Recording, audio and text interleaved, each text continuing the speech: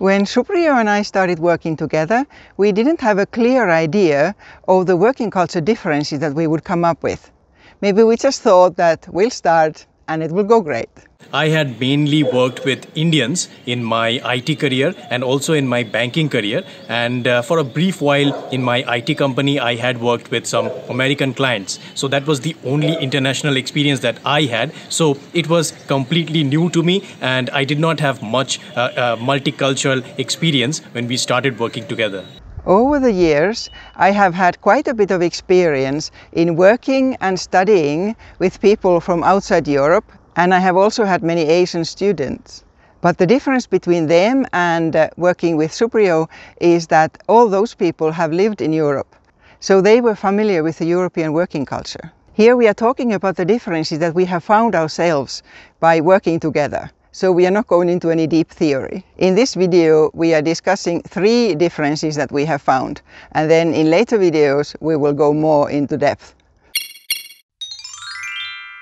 So talking about the differences in design between Europeans and Indians, I think on our channel, we have already faced that with the design of our banner. So if you remember what happened when we tried to design the banner, and you told me about the differences, and we actually saw that live, like while working together, that it was totally different how Indians really want something that's more colorful, that's more loud, and the European tendency is to have something more laid back and having lesser colors and more minimal design. Yes, especially the further north you go in Europe, there's the Scandinavian design that is sort of extra minimalist, and often thought about that you take out everything that isn't absolutely necessary to show what you want to show. And then in India, we clearly saw that that's the opposite,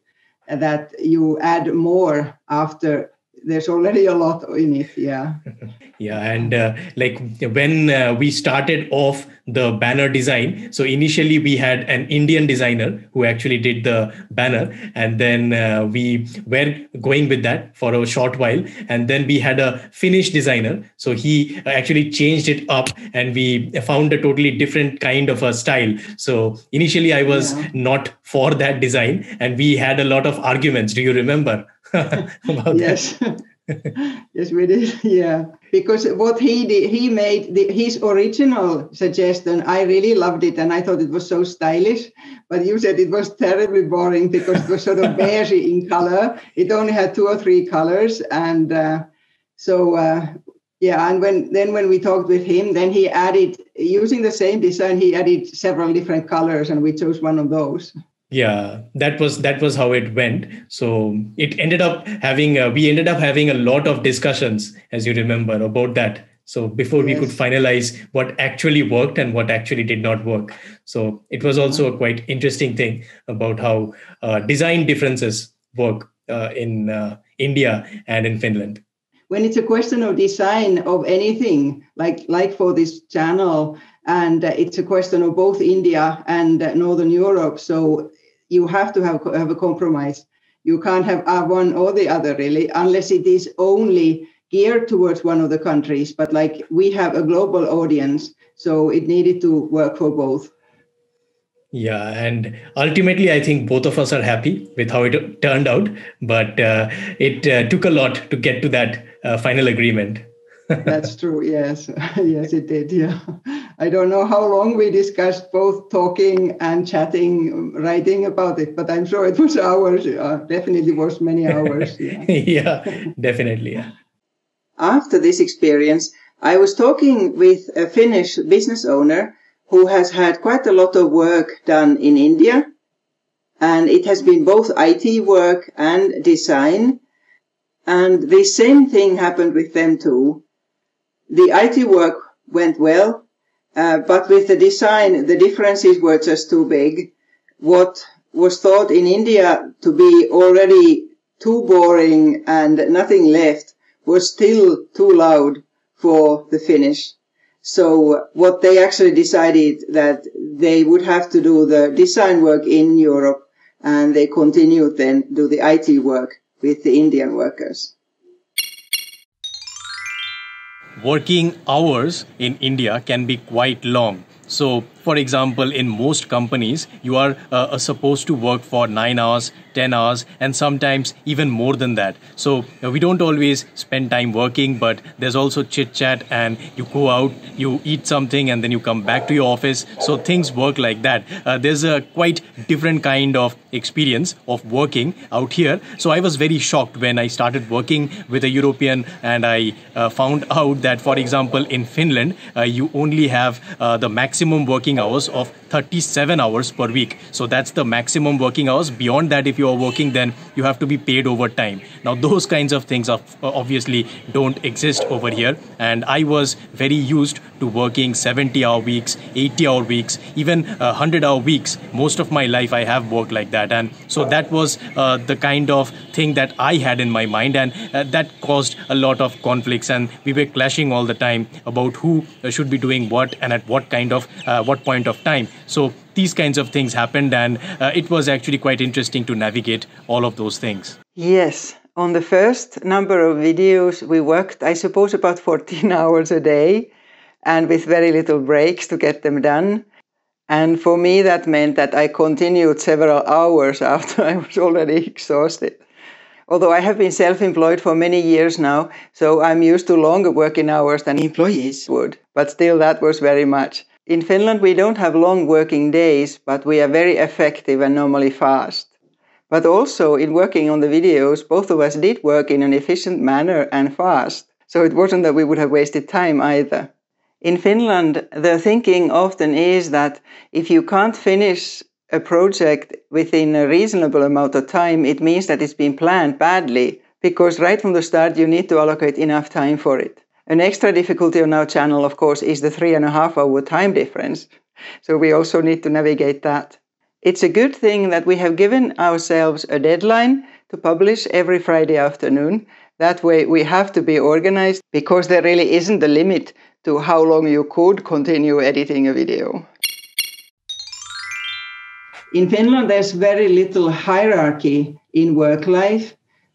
Bosses and workers often work things out together, and everybody takes a lot of responsibility for their own work. Yeah, that is very different from how it happens in India. And I was used to a very forceful kind of a task allocation or a work allocation thing. So that's what I brought to our work as well. And then I would say to you, do this, finish this, and get this done. So these were the words that I used, and you can say about how that made you feel. And initially, I was really surprised, like when that happened. And yes, that was really the biggest conflict. And I think that happened on our second video.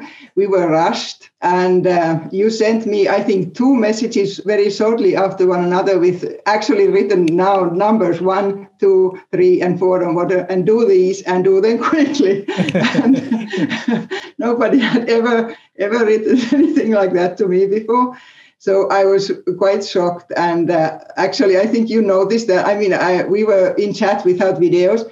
I actually left the chat, and I sort of walked around my home, wondering how am I going to manage with that. I mean, I can't work like this, Yeah. I was surprised, like what happened. Like I didn't mean to hurt or anything, because that's how you used to get work done in our offices. Yes. So we would be giving tasks to each one, and we'll say, get this done. This is number 1 priority. This is 2, this is 3, this is 4. But that's not how it happens in Finland, actually. So it's quite different, isn't it? Yeah, very rarely. Normally, it depends, of course, on your type of work. But in the jobs that I have been basically in teaching and media, that doesn't really happen in that kind of way. And that's why, for me, it was sort of a fight inside myself. I was sort of starting to think that this isn't going to work at all. And I wonder what I have to do. But then I realized that if we are going to resolve this, I have to tell you how I feel. And I had no idea why, you would have said that, and done that. So, so it was very good that I did tell you, but you were shocked at first. Yeah, I was very shocked. Like I didn't understand why this was happening, because I was so used to it. I was so used to working like that. And that's why it actually opened my eyes to what the cultural shock was and what the difference actually can amount to. So it's quite interesting that the most important cornerstone of any kind of workplace coordination, that has to be proper communication and respect for each other. Yeah. So that's what we had, and that's how we worked it out. And I think now we can say that we work pretty well together. Yes, we haven't had anything similar since.